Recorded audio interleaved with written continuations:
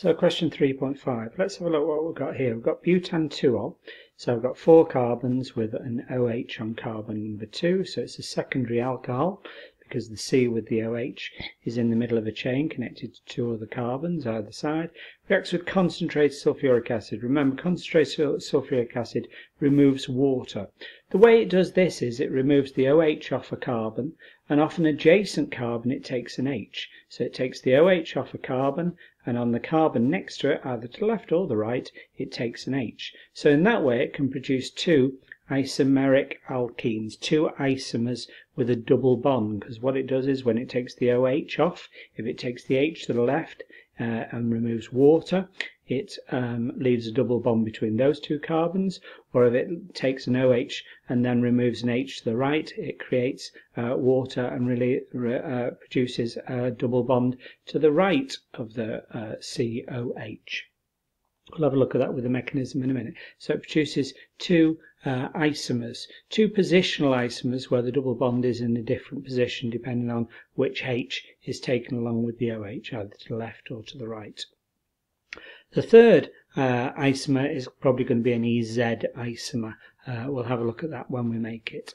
Name and outline a mechanism to show how one of the alkenes is formed. So we've got a double bond and it's a mechanism. The mechanism type is going to be elimination because you're removing water, taking water, eliminating water from something. Explain how this reaction can lead to the formation of these 3 alkenes. Okay, so removal of water is elimination for a start. Let's have a look at the mechanism. The first thing to remember is that sulfuric acid, all acids make H+, and you need H+ in the mechanism, not H2SO4. You don't want the full formula of the sulfuric acid, just H+ for sulfuric acid in the mechanism.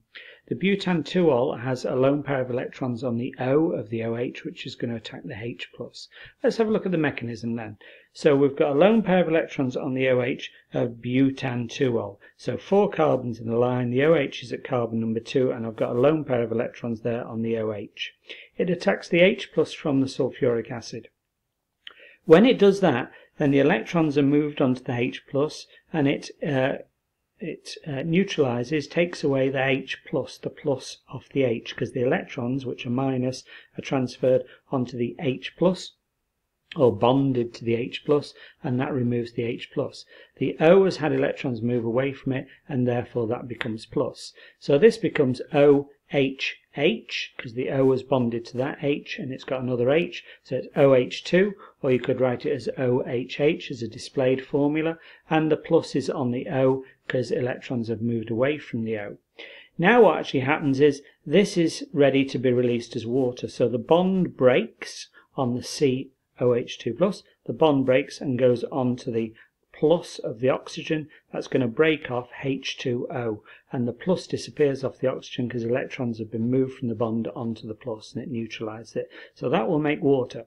At the same time, this carbon then, if we're not careful, is only going to have 3 bonds, 1, 2, 3, because this bond's broken. So the H of an adjacent carbon breaks off and the electrons move between the 2 carbons, and then that'll be released as an H+, and that means that the sulfuric acid remakes the H+, and so it's actually a catalyst in this reaction, and the double bond will be here.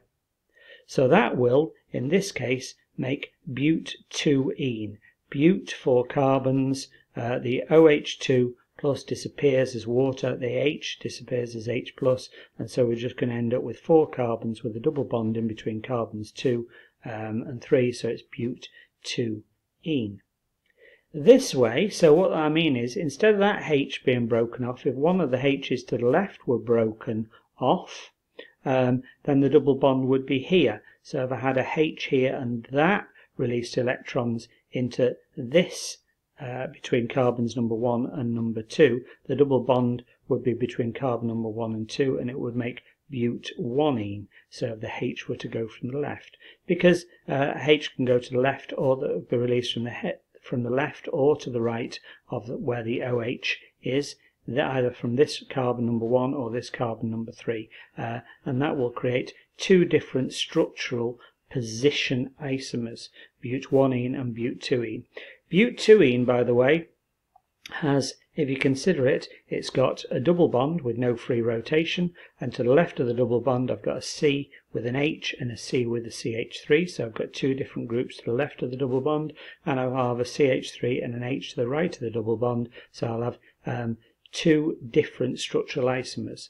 I'll have both with the CH3s on one side, a Z isomer of butene, and one where a CH3 would be on the top, where it will be above, and one where it will be below, on opposite sides of the carbon-to-carbon double bond, and that would be my E isomer.